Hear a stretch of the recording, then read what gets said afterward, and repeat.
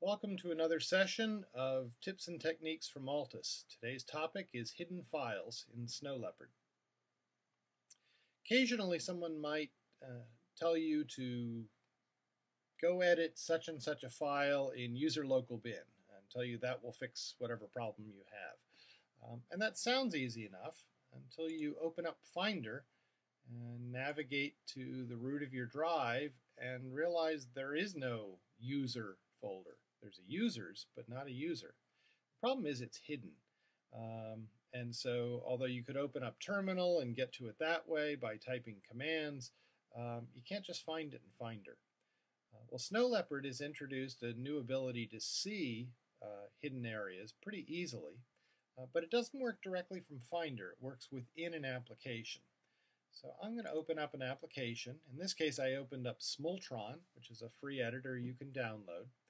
And because Smultron was designed to edit things like configuration files and scripts and things that are very often stored in hidden areas, it's always had a function called Open Hidden. That function is now obsolete in Snow Leopard because every application, if you just go to the normal open dialog or the save dialog, you can see hidden files. So we'll go to Macintosh, the top level directory, and at this point you may think, what is he talking about? I still don't see a user folder. And that's because by default, hidden folders and hidden files still are hidden. But there's a new key combination. It's Shift-Command-. And if I type that, lo and behold, a whole bunch of files appear that had been hidden before. Among them, you'll see a lot of files that begin with a period.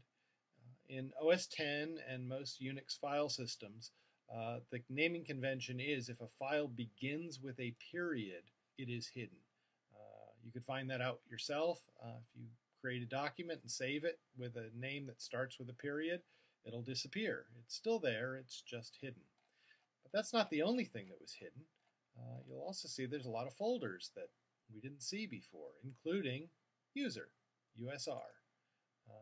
User, and open up local, and open up bin, and hopefully whatever file you've been told to edit is there, and you're in good shape. This is a toggle, so hitting it again, Shift-Command-, will make all the hidden files go away. But whether you're in the open dialog box or the save dialog box, that's how you can get to hidden areas, including it enables searching in those hidden areas. So that's great if you're in an application. But what if you really do want to just be in Finder and browse to user local bin and perhaps copy a file out of there? I'm kind of stuck. Well, not entirely. There is the ability to use the Go menu and choose Go to Folder. And now that I know it is spelled USR local bin in lowercase, I could type that in and hit Go and end up in user local bin. However, the purpose of a GUI is so you don't have to know something and then type it. It's so you can browse around, recognize what you're looking for, and just click on it. And if you didn't know it was spelled USR as opposed to USER, you never would have typed it correctly. So we still need a way to do what we can do in the open and save dialog boxes, and that's to be able to show hidden files or not show hidden files at will. And since that's not built in, we'll just have to add the function, and we can do that with Automator. I'm going to start up Automator, use a Command space to bring up Spotlight, and just start typing Automator. That's often the quickest way to bring up an application. And when Automator starts, if you haven't been into it before, of course you won't notice any differences. If you've been into it in Leopard, you'll notice there are some new templates. We're going to use the service template. And the function we want is under the utilities library. It's actually run shell script, because what we're going to show you how to do can be done just by typing commands. We're just going to automate those commands. So I'm going to drag out run shell script. but I only want this to work in Finder, so I'm going to change any application to Finder. And there is no input for it, so I'm going to change it to no input.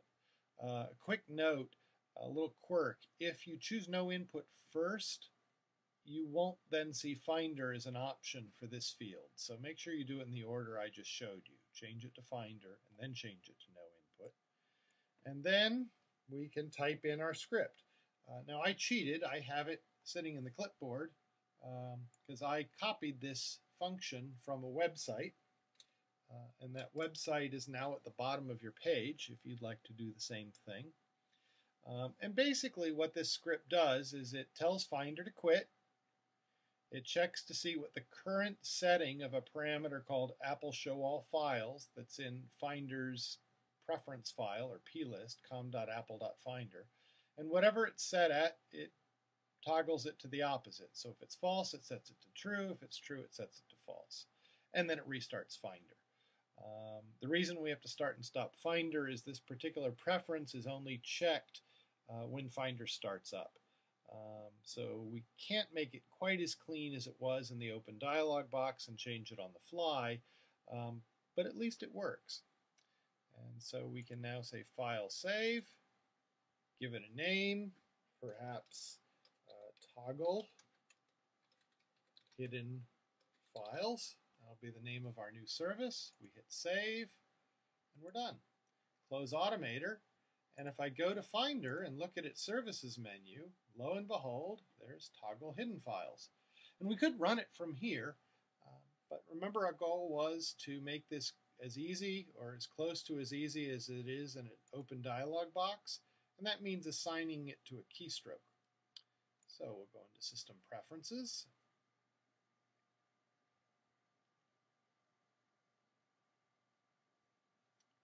Go to the keyboard area. And notice I'm in keyboard shortcuts. So if you ended up in keyboard, click on keyboard shortcuts. I'm going to click on services. And now added under the general section is my new service, Toggle Hidden Files.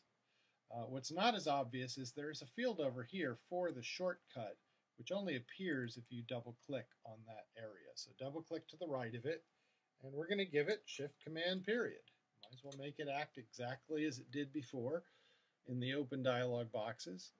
Good news is that's a built-in shortcut, and built-in shortcuts always override user-assigned shortcuts. So assigning this keystroke here will have no effect on it working as I showed you before in the open dialog boxes. And so we're pretty much done. And if I go back and look at services, you'll see that it now tells you that that's the keyboard shortcut. So let's try it. Shift-Command period. It may take a moment. Depending on what you were doing in Finder, it actually, you may have to complete whatever you were doing in Finder. But notice Finder stopped, restarted, and when it restarted, all my hidden files are visible. Now they're still hidden. You can see they're grayed out. It hasn't changed them from being hidden files. It just allows Finder to view them, search them, etc. And that's pretty much it. If we want to change it back, Shift-Command period, we'll reverse the process, and it will eventually come back.